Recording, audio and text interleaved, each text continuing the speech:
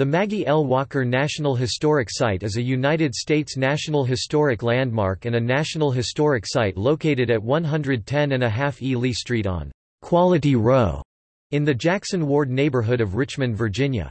The site was designated a U.S. National Historic Landmark in 1975. The National Historic Site was established in 1978 to tell the story of the life and work of Maggie L. Walker (1867–1934), the first woman to serve as president of a bank in the United States. It was built by George W. Boyd, father of physician, Sarah Garland Boyd Jones. The historic site protects the restored and originally furnished home of Walker. Tours of the home are offered by National Park Service rangers.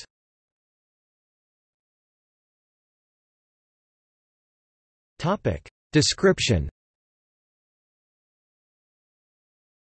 The Maggie Walker NHS is located north of downtown Richmond, Indiana, the city's historically black Jackson Ward neighborhood.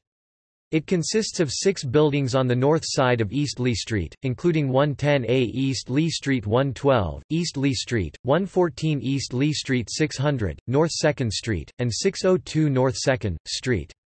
Most of these buildings have exteriors reflective of the early 20th century, with their interiors repurposed to house Park Service facilities, including a museum and visitors center, as well as curatorial spaces. The centerpiece of the site is the Maggie Walker House, a 2-story Victorian Gothic brick rowhouse located near the center of the block of East Lee between 1st and 2nd Streets.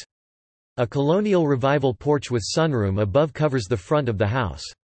The interior is furnished with original belongings of Maggie Lena Walker, and period furnishings dating to the 1920s and 1930s. The house, complete with Walker's effects, was donated to the people of the United States by her descendants in 1979.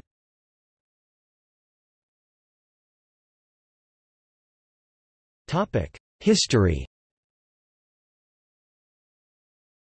Maggie Walker, the daughter of a slave, was a pioneering African-American businesswoman and civil rights activist.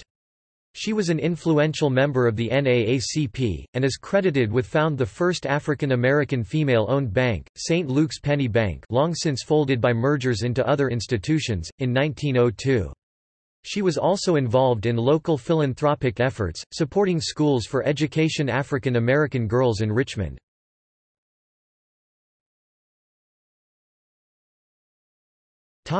See also: List of National Historic Landmarks in Virginia, National Register of Historic Places listings in Richmond, Virginia.